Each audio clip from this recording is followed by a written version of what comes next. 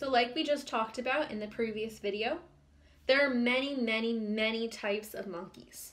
They're not all the same. Some live in the rainforest, some live in the mountains, some live in the grasslands.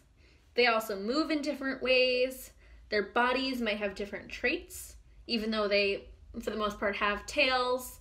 They might have different length arms. They might be different colors. So there are different types of monkeys that all look and behave and live differently. So we're going to talk about two main types of monkeys. The first of these is Old World monkeys. And Old World monkeys live in Africa, Asia, and Europe. So these are 3 continents. And I'll pull up a world map here. And here's a picture of where the old monkeys live. In Africa, and in Asia, and there's a few that live in Europe, in certain parts of Europe.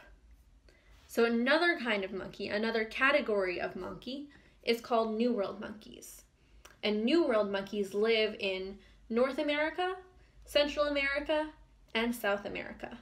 So if we go back to this map of the world, remember the Old World monkeys lived in this area, and the New World monkeys live in the Americas. So there aren't any that far north, but the border of this circle is about where monkeys start to live. And then there are many that live in South America as well.